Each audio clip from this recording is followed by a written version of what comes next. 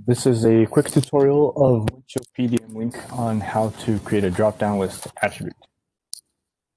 Okay, so we are logged into Windchill as the administrator. We navigate to Site, Utilities, and then Type and Attribute Management. This is where the attribute will be created, as well as the drop-down list. Okay, so for this tutorial, we will create an attribute called customer name for the customer document type. Then create a global enumeration list called customer list and apply it to the customer name attribute. Then finally, we will take a look at how that all comes together on the end user side. Okay, so first step is creating a reusable attribute. We have a folder for all of our custom attributes. So I'm going to add it in here. So right click in that folder, new reusable attribute. I like to keep the name simple. This would be the customer name attribute. It will be a string data type. And the display name, this is what the end users will see. So add this space there. Click OK. Okay, so that created a reusable attribute. Now we are going to use this on the customer document type. So I expanded manage types. Then we are going to look for that customer document type, which is a subtype of a document. So it inherits all the attributes from its parent type, the document.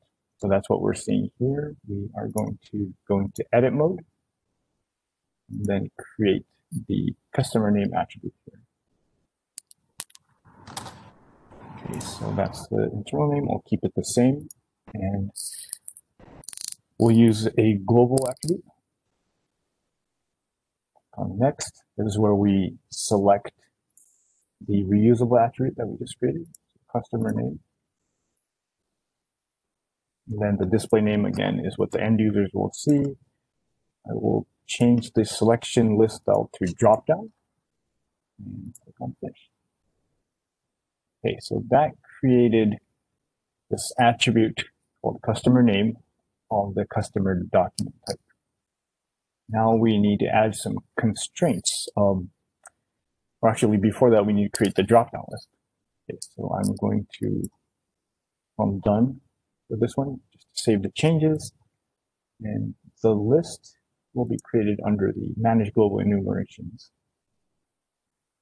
Okay, so we don't have a folder or an organizer for our custom enumerations, so I will create that first.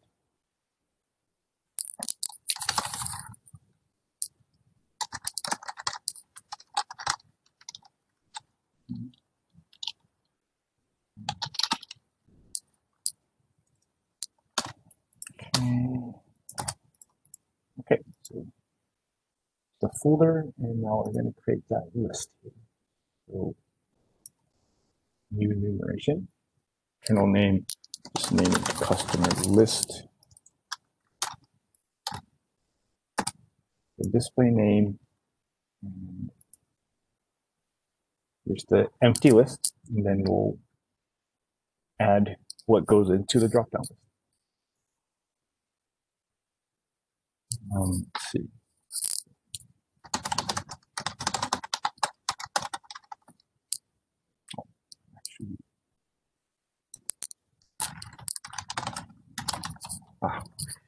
If you try to type in a space, you'll get this error. Do that.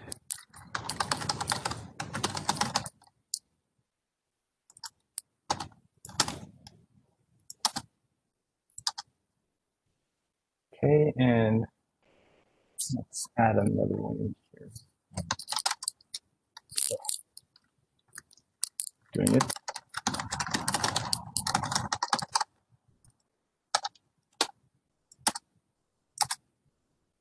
Okay, now we have two entries in this list. We can manually sort it by dragging them, or we can just click on automatically sort and it'll be sorted alphabetically. Okay, so I'm going to click done to save this And now we're going to go back to the customer document type. Go to that customer name attribute, and we will apply this dropdown. Before that, we need to go into edit mode. Then in the constraints, we will add a constraint. Really, let's add two. So one would be the enumerated value list. This is where we are going to apply that dropdown. Then let's make this a required field. So when a user creates a customer document, they have to pick from the customer list. Okay, click OK. Now we have those constraints added here.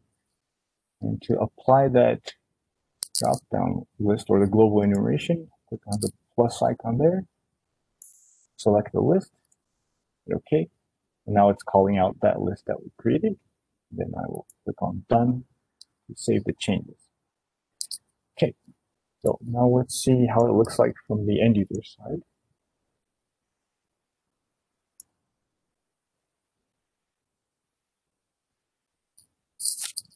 Okay, so I will create a new document, and let's make sure that drop-down list is there, and it has the values that we defined. So from the type, I'll select customer document. Then we can see that we do have a customer name attribute. Then in the dropdown, these are the two values. Thanks for watching. That's all for this tutorial.